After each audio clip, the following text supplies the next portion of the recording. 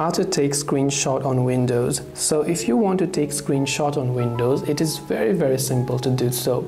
All you have to do is go ahead and first of all, let's say you want to take a screenshot. The first way would be simply go to your search bar and simply search for Snipping Tool. Open up Snipping Tool, click on New button and just drag the portion to how much you want to take a screenshot. You can also do a custom size or you can take a full screen like this, right?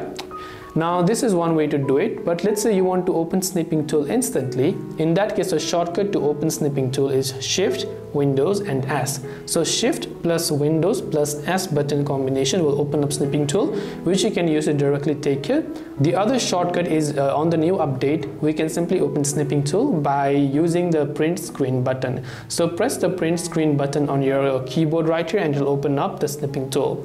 Now, where do you find all your screenshots? Well, all your screenshots are located in the Pictures tab of My Files. So open up the My Files app, go to Pictures, go to Screenshots, and here you will see all the screenshots that you've taken. And I hope that this video helped you. If you have got any questions, feel free to leave them down. Thank you for watching and see you soon in the next video.